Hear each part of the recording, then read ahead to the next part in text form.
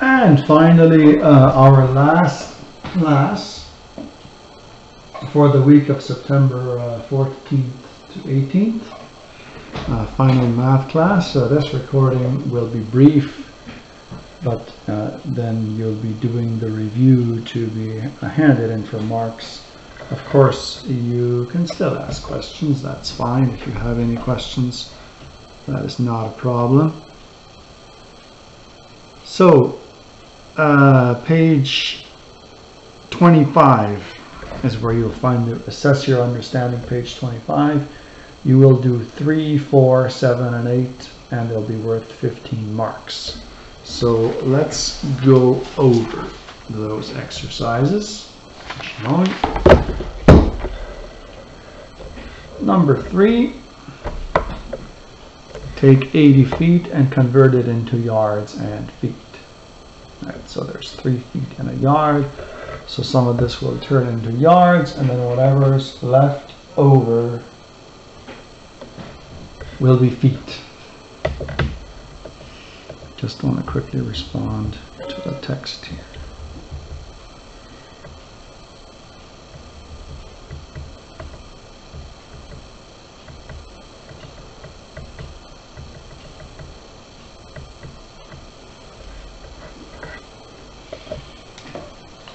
All right, miles into yards. So you check your chart, see how many yards are in a mile, do that conversion.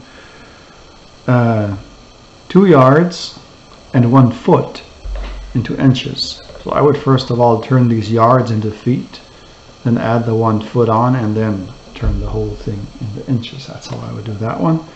Number 4. Lindsay is 51 inches tall. Sydney is 3 feet 11 inches tall. Who is shorter? How do you know? I would take his height, turn the whole thing into inches. You've already got 11 inches here, so turn these feet into inches. And then you simply compare the two. Moving right along down here, converting measurements, similar to really to what you did up above, just a step further. Now we're converting between the two systems. 3 meters to yards and the nearest foot. Okay, so no, 13 meters. So convert that into yards, and then whatever amount is left over will of course be feet. Okay, so 13 meters into yards and feet. 4 feet into centimeters.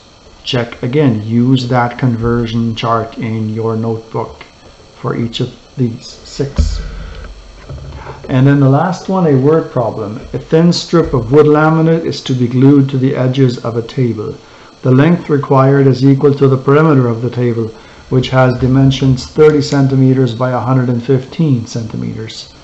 The laminate can only be bought in lengths of whole numbers of feet, so you have to buy a whole foot at a time. What length of laminate is needed? Allow me to make a sketch first.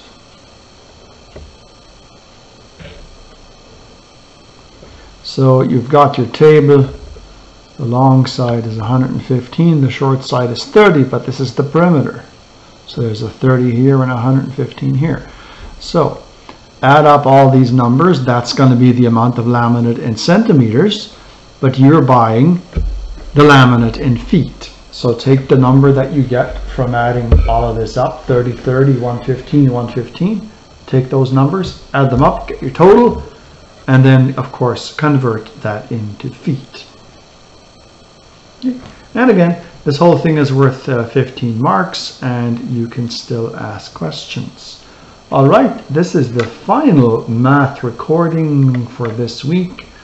When you do these things is up to you, whether you do them in the morning when you always have time to do it, either until 9:15 when your class starts, or on the other morning where there's an even longer period where you don't have classes. It's up to you where you do these math classes. They are on the schedule on odd days, but really that is your decision. Okay, click, that's it.